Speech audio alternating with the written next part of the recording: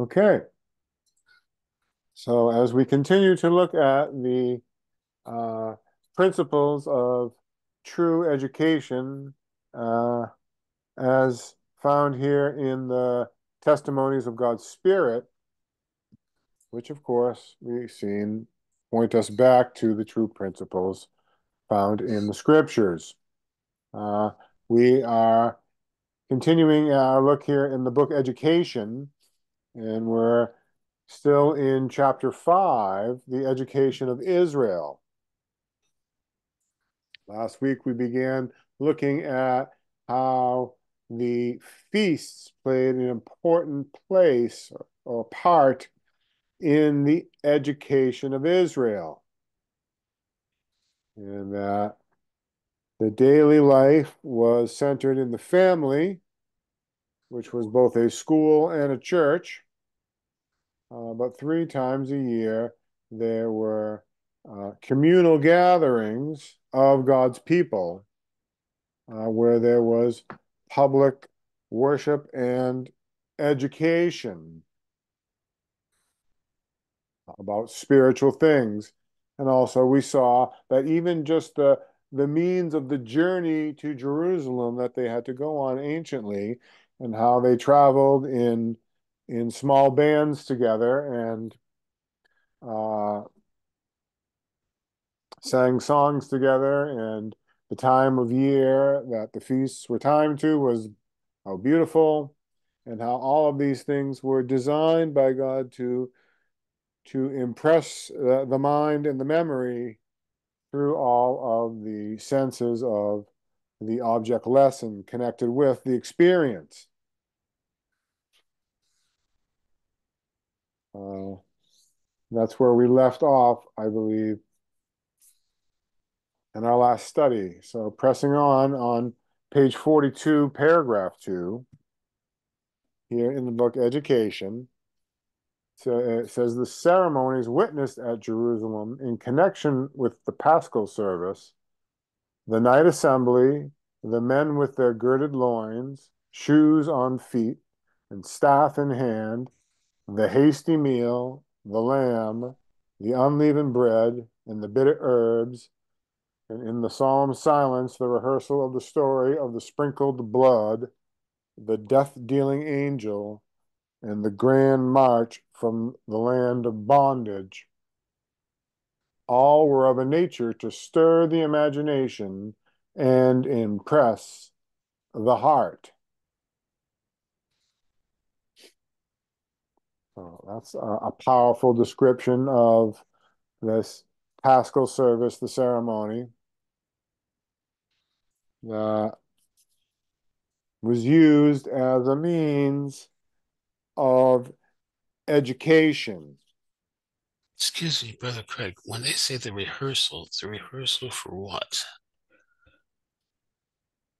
They reheard it, Okay. rehearse. So the story was spoken again every Okay. time every time they would celebrate the Passover. After the actual Passover, they would go through this ceremony and ritual that included rehearsing the story of the sprinkling of the blood. Okay. So it means they would retell the story, and they would rehear it.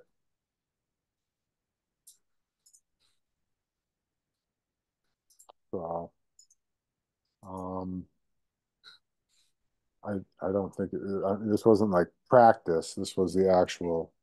Yeah, that's what I was wondering. It just Yeah, seemed it wasn't like a dress rehearsal. No, no, this was the rehearing, that kind of rehearsal. It's a different use of the word.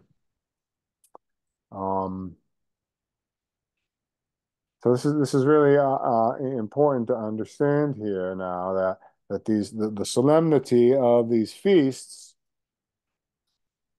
and for Israel also the object lesson of the experience were to uh,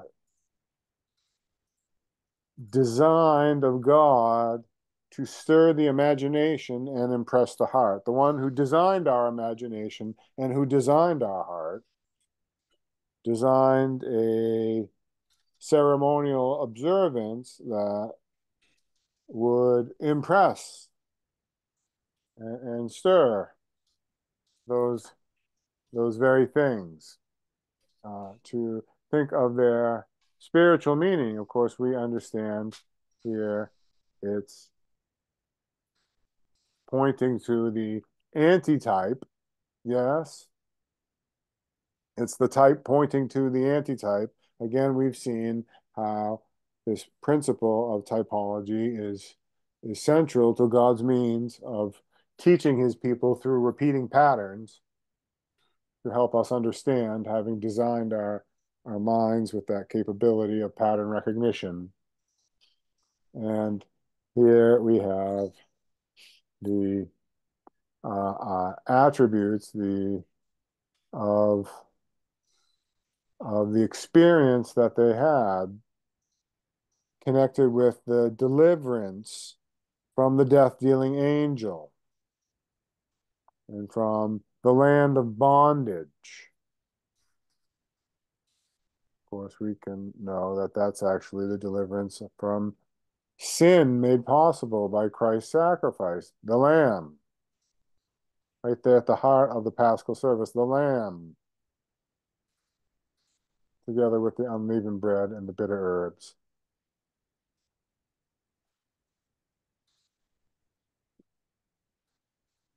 And the sprinkling of the blood, the lamb is sacrificed. The lamb, as it had been slain, is what delivers us from the death-dealing angel and out of the land of bondage, which we see actually involves a grand march.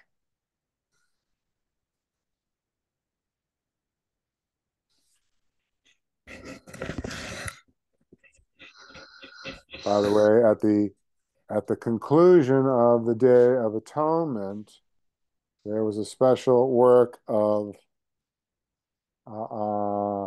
cleansing and hallowing the sanctuary that involved the sprinkling of blood that is connected with our deliverance from the death-dealing angel and a grand march of deliverance from this land of bondage to sin,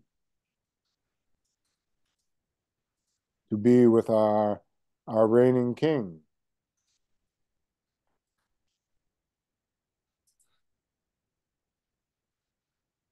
So there's this beautiful Paschal service that starts the year. Of course, it's connected with the Feast of Unleavened Bread. How long did the Feast of Unleavened Bread last for? 7 days. So here we have a pattern of 7 connected with the first feast, which is a pattern in type pointing to a greater antitype in reality, the substance in Christ. And there's a pattern of 7 connected with it at the beginning of the cycle of 7 feasts. There's this first of the 3 feasts where every man was required to attend. Included the Feast of Unleavened Bread at the Passover, and the Feast of Weeks, and the Feast of Tabernacles, which actually follows after here in this passage on the education of Israel. So we learn about Christ and him crucified at the Paschal service and how that sets us free.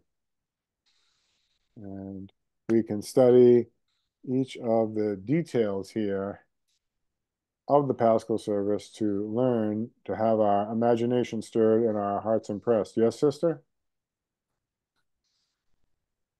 Is that you, Sister Ann?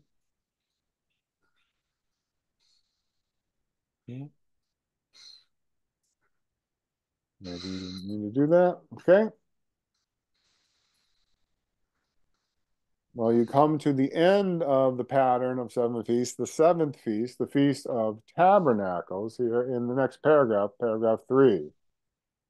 It tells us, indeed, the Feast of Tabernacles, or a harvest festival, with its offerings from orchard and field, its week's encampment in the leafy booths, its social reunions, the sacred memorial service, and the generous hospitality to God's workers, the Levites of the sanctuary, and to his children, the strangers and the poor, uplifted all minds in gratitude to him who had crowned the year with his goodness and whose paths drop fatness. So here we see there's a feast connected with the ingathering of the spring harvest at the beginning, and a feast connected with the ingathering of the fall harvest, connected with the end of the cycle. Very interesting, like a chiastic mirror. And the Feast of Tabernacles also lasted for 7 days. Interesting, plus a special 8th day at the end. See, connected with the king. The Feast of Tabernacles is a harvest festival. And of course, it comes after the Day of Atonement in the cycle. And we've seen is connected to the kingship of Christ. Zechariah 14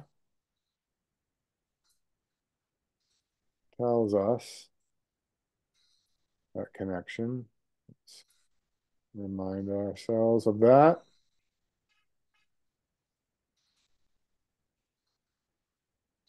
Yes, verse 16, Zechariah 14, verse 16, and it shall come to pass that everyone that is left of all the nations which came against Jerusalem shall even go up from year to year to worship the King, the Lord of hosts, and to keep the Feast of Tabernacles. And it shall be that whosoever will not come up of all the families of the earth unto Jerusalem to worship the King, the Lord of hosts, even upon them shall be no rain. And if the family of Egypt go not up and come not up and have no rain, there shall be the plague wherewith the Lord will smite the heathen that come not up to keep the Feast of Tabernacles. So we see the conclusion of the cycle brings us to worshiping the King.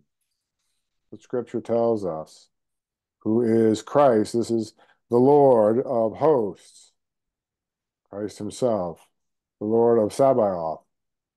You see, even in the King James, they capitalize King here, and they connect it with the Lord, the name of God. The I am, the King of creation, of existence.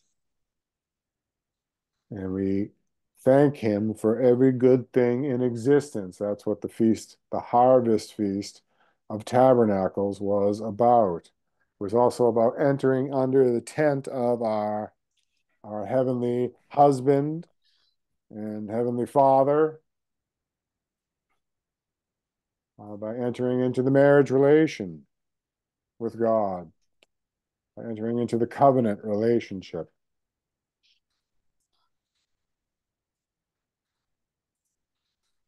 We see the outpouring of the anointing, the rain, and the plagues, the negative sign of the negative fulfillment of the sign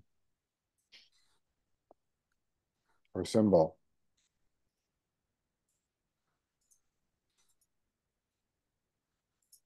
We see it was a very social engagement again. See God's purpose of using his people corporately as part of means of education. Again, the primary education would be taken care of on the daily basis in the family, in the home, but that there were these communal times 3 times a year, which were very important means of education. It's strange that we've gotten away from that as God's people.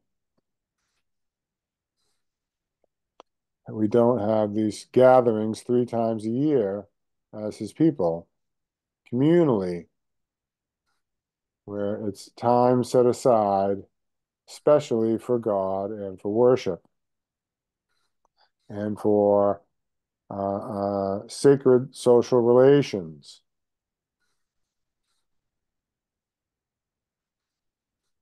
And we see it's also including generous hospitality to God's workers,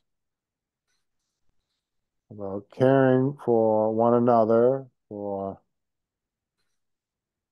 being my brother's keeper,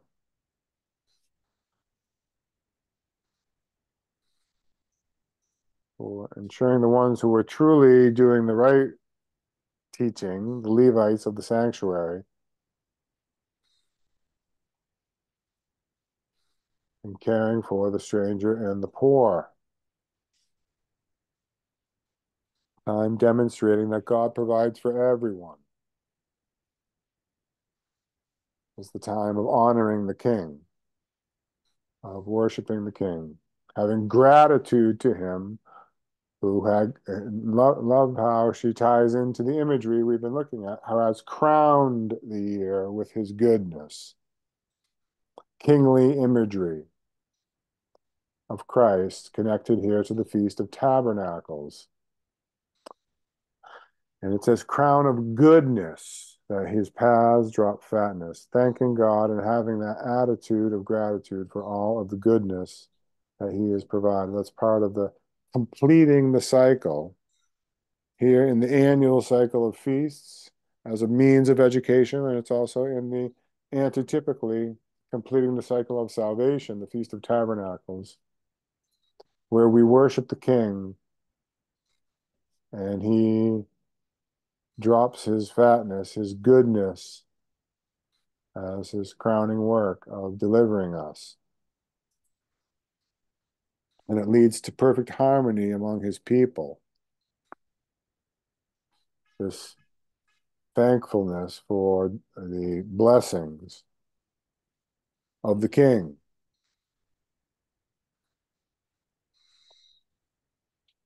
Then also in a pattern of 7, the Feast of Tabernacles. Of course, there were patterns of 7 connected with the calculation of the Feast of Weeks.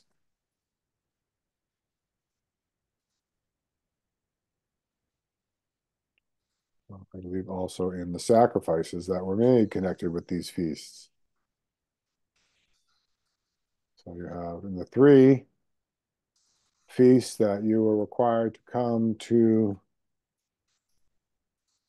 observe at Jerusalem as a Hebrew male, 20 years old or older.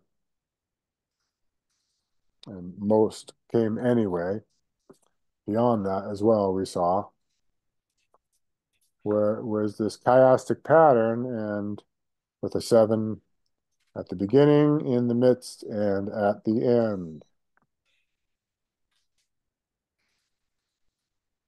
revealing a perfect pattern of education in the feast system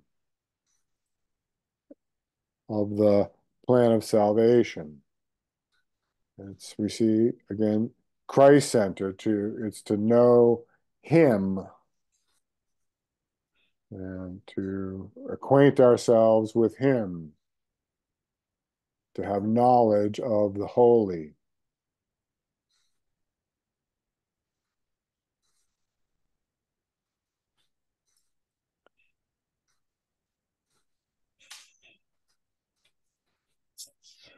We see the work of atonement throughout the whole process of the feast system happening here. That everything is designed to bring us back to oneness with him, as as seen in the Feast of Tabernacles festival, harvest festival. But grounded on the foundation, the sure foundation, the rock Christ Jesus, in the first festival, the Paschal service.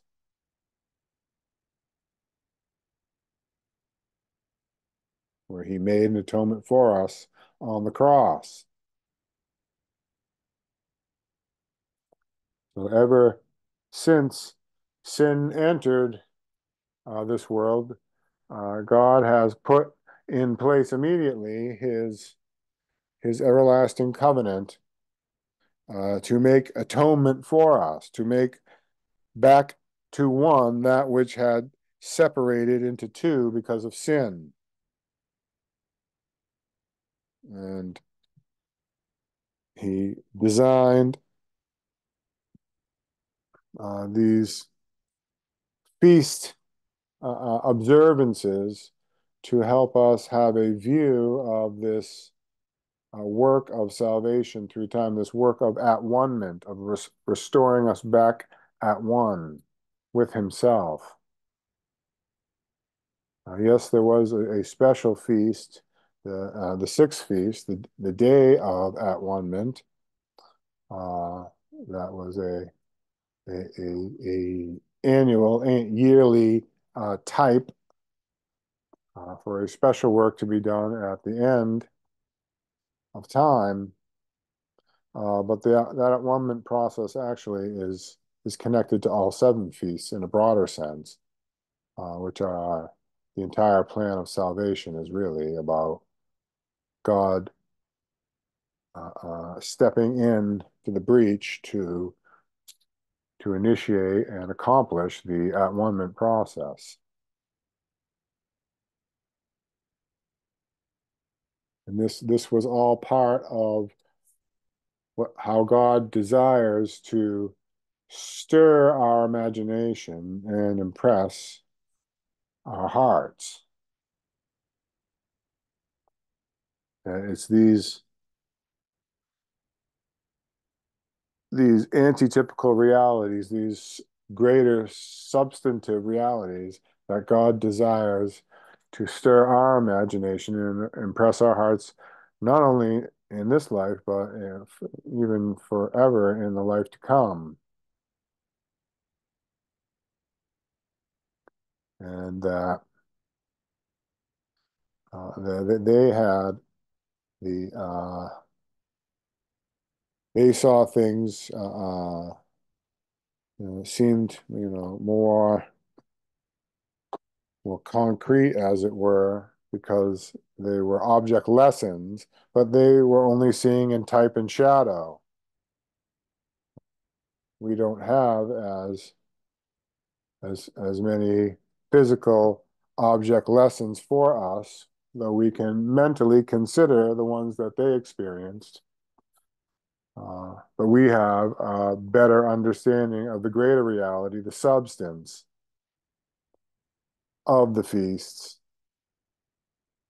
And they ought to be our study, and they ought to be the subject of teaching in our schools as a purposes of education. The entire feast system, the entire plan of salvation as it's revealed in type and shadow needs to be ought to be understood by God's people and by the children of God's people. We saw that the children weren't excluded from this understanding. The stories were recounted to the Hebrew children. They were involved in the process. It was a communal effort where they went together as families and came together as a community, and with ones of all ages, including all children of all ages. And this was a means of education for all ages, not just for children. It was a lifetime of education. where you were supposed to continue to be able to increase and grow in your understanding throughout your lifetime, cooperating with the Lord and His Spirit.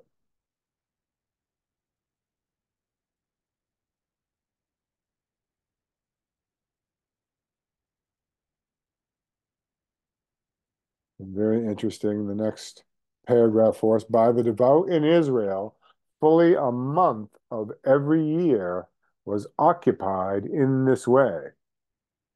It was a period free from care and labor and almost wholly devoted in the truest sense to purposes of education.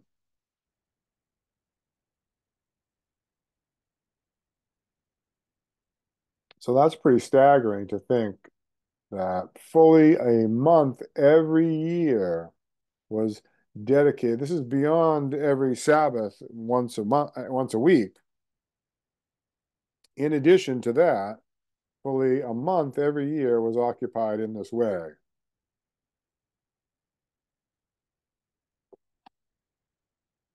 If you go for a full year of Sabbath, that's almost 2 months. So it's really 3 months of a year were dedicated to God, wholly devoted to God and to education.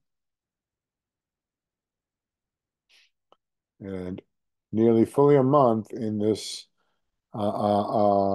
communal feast system, where 3 times a year they would have these larger gatherings wholly devoted to purposes of education,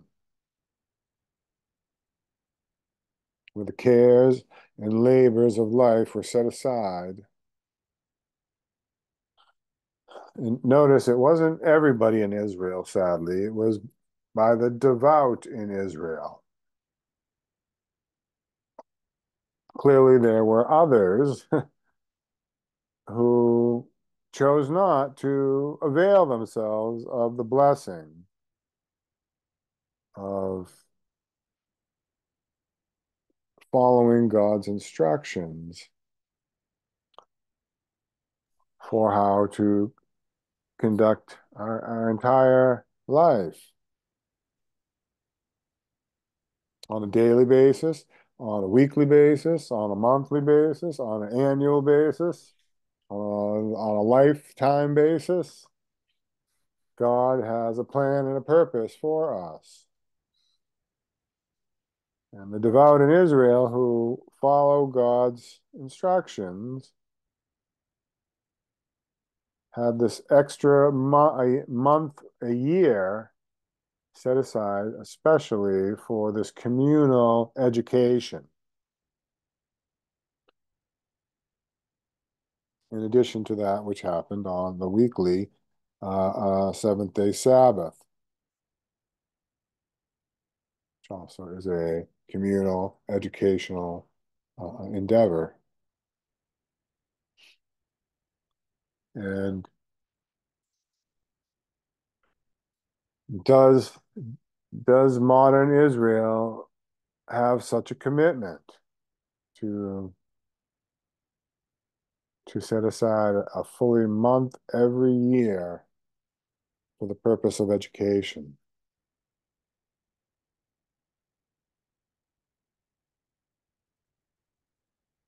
This is an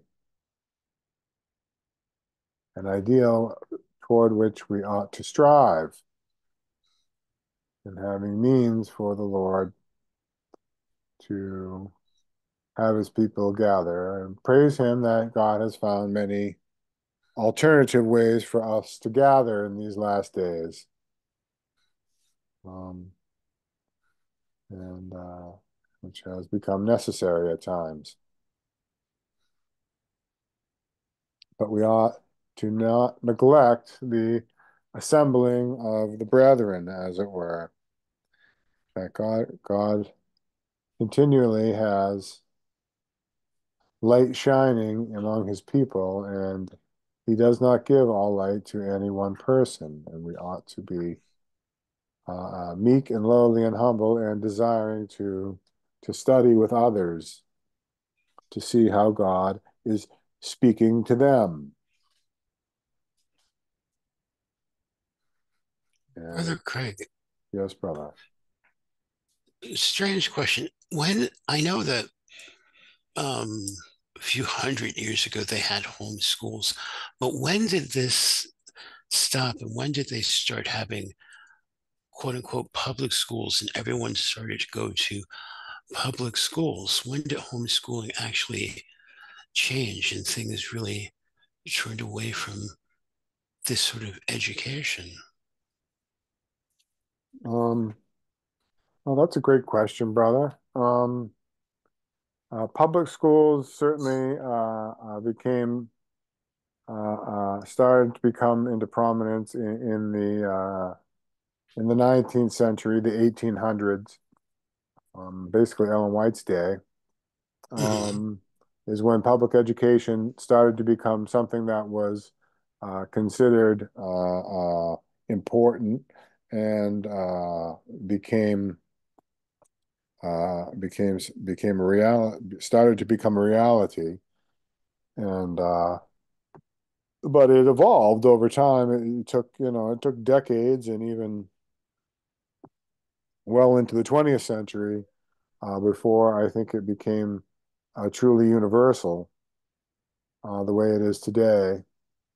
So I would say it's only been, and even then in rural places, it probably was a lot less than you think until maybe the past 50 years to Mm-hmm. or 70, since World War II, maybe. I think it really became like the system that it is today. Um, so, and I mean, that's a whole study, interesting, um, how public education arose and also how, the philosophy of education in modern education sort of came to pass. Mm-hmm. And of course, we know that there are,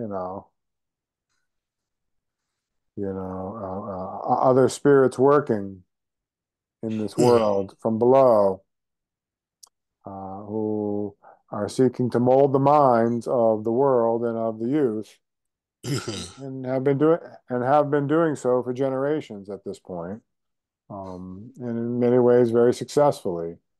Um, and yet God keeps alive his principles of true education among the devout in Israel, Mm-hmm. the ones who do seek to do what God says to do, even when it doesn't make logical sense or seem to make economic sense, or whatever other excuse we might come up with not to do what God says. Mm-hmm.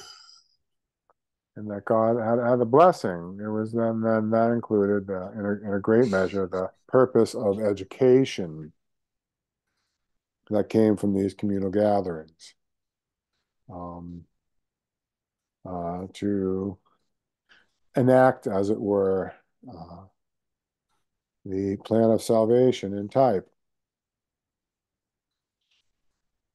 to really be our study guide to understand Christ's work for us in the heavenly sanctuary.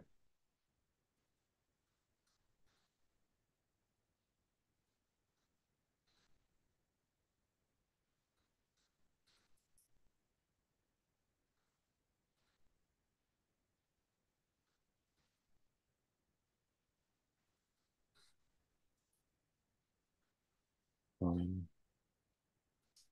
we see how God provided for everyone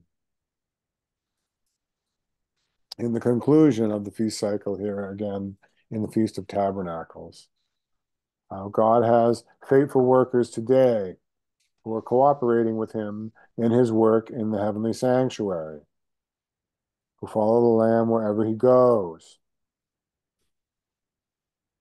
and who he especially provides for in his own way. in his infinite wisdom, God has workers everywhere and has teachers everywhere who are sharing his word and who are reaching hearts and minds. And he provides for them in a thousand ways of which we know nothing. And we also see he's especially with those who seek to care for the strangers and the poor. That the king's blessing will be upon them to show that he might crown the year with his goodness, that he might crown the entire work of salvation with his goodness.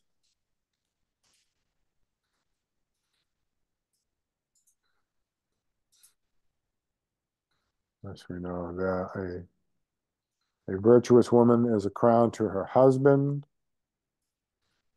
so that he is making us like himself, is the demonstration that he is the true king who made all things and who rules and reigns over all. And he does it by demonstrating his goodness. We become his bride by our willing submission to his goodness. It's his goodness that brings repentance in Acts chapter 5.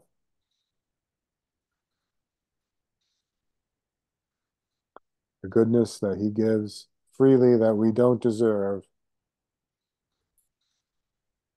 turns our stubborn hearts back to himself.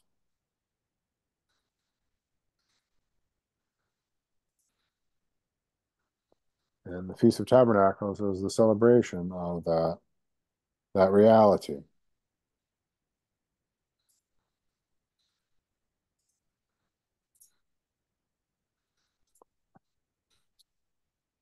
Was the ingathering harvest. In both cases, the barley and wheat harvest in the spring feasts and the orchard in the field in the fall harvest, the olive and the grape. Um,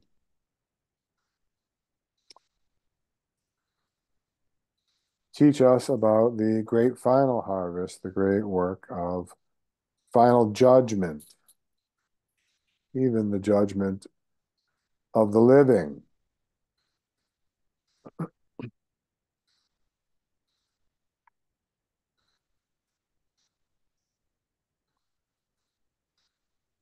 You also see the encampment in the booths made of branches, leafy booths, where they would stand under the branch, under the dominion of the king, the true king, the branch, the one who builds the temple of the Lord, as we've seen.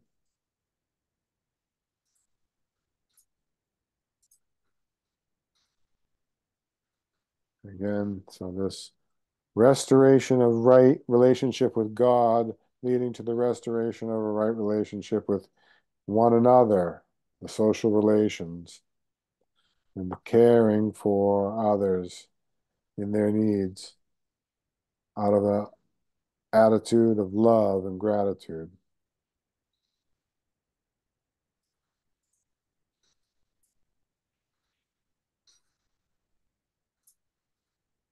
A means of education for God's people as a community.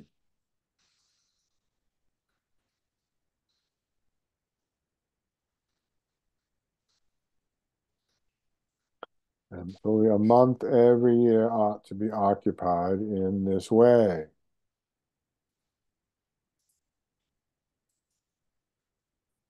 A period free from care and labor. If you did observe the feasts, it was automatic time off. They couldn't say, no, you have to work. That was your right, and you were actually obligated to go, so they couldn't make you not go, and you were free from the care of daily toil and labor. You could just focus on God and his goodness and love and learn of him. Now, But can I ask now, you? go ahead. I'm sorry. Now, how would we, if we said we'd like to do that, how would we go about doing that? Well, um, there are different ways. Um, there are still some times and means of meeting communally among God's people. In at least a limited sense, we have camp meetings, Hmm.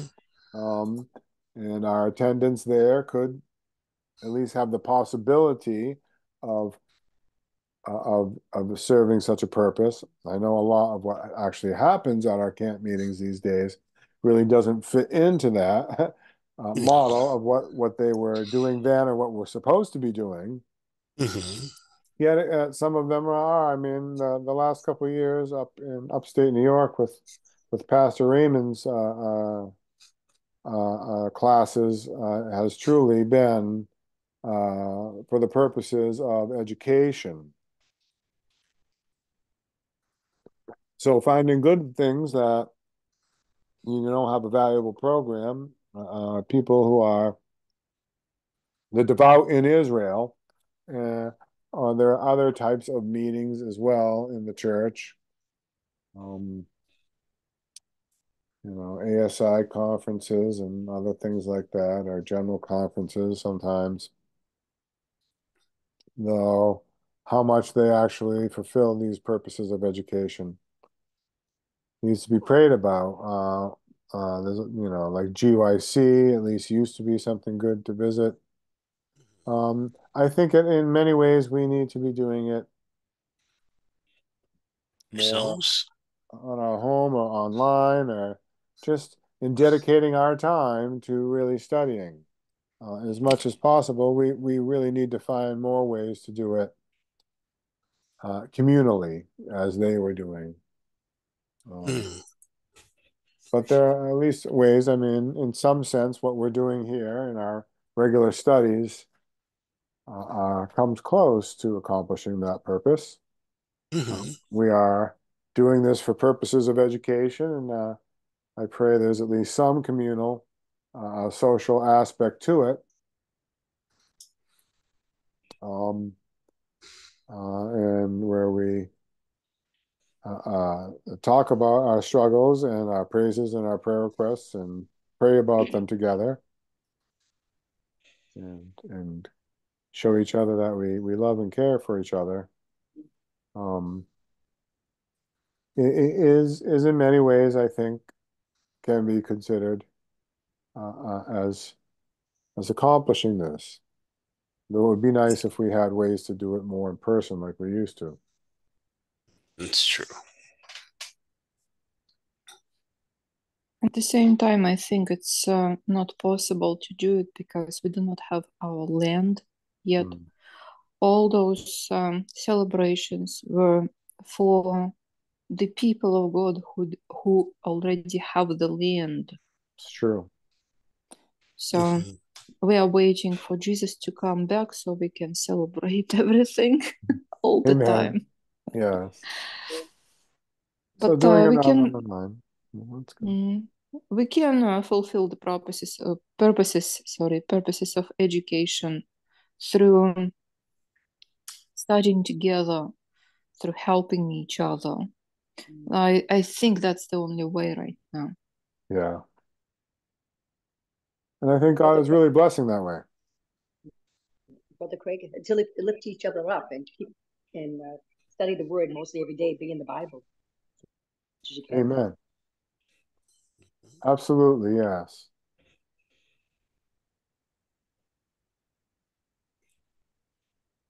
This is nice right here. We study together as a Bible study group. Praise God. And I think God has people doing small group Bible studies like this all over the world.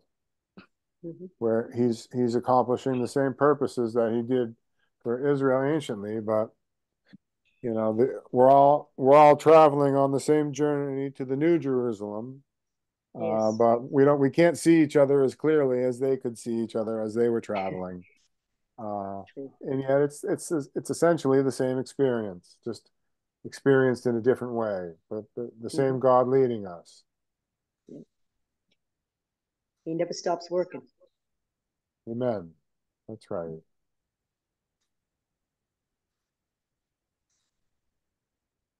For all the evil that happens on the internet, God uses it to accomplish his purposes. Satan can't do anything to stop that. Praise the Lord. True. Any other thoughts, questions, comments?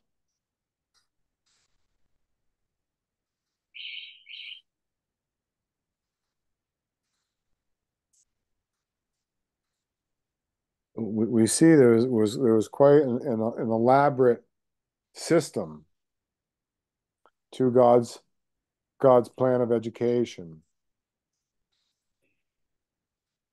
for ancient Israel. Do you think it's any less elaborate for Israel today?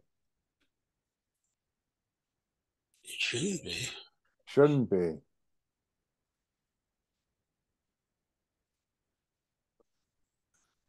God had made provision for everything, had thought through everything in advance.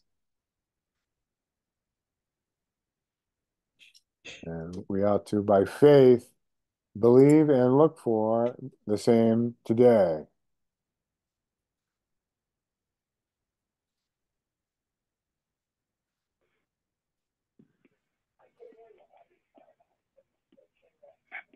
And we certainly have confirmation here of how God uses patterns in type and antitype as a primary means of education. So we're asking and seeking for discernment to understand those patterns in our day ought to help strengthen our faith and help us in our work of education to stir the imagination and to impress the heart. Here, let's pray.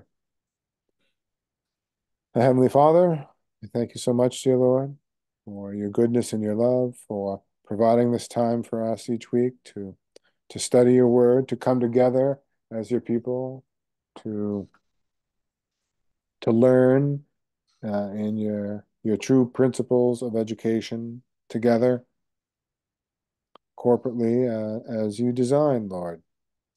We need you to be our teacher, Lord.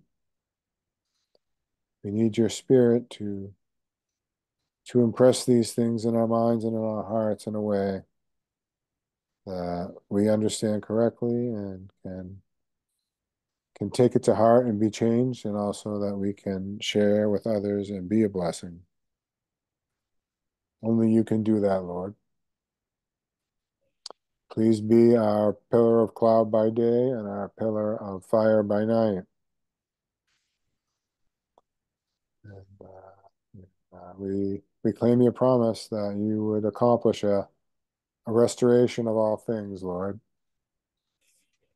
And we look forward to that time of the restoration of the land, Lord, where we can observe and rejoice a rehearsal of your salvation for us for all eternity, Lord, with an attitude of gratitude for all of your goodness that you have provided for us. Please make that our reality as our prayer. May it be in Jesus' name. Amen. Amen. Amen. Amen.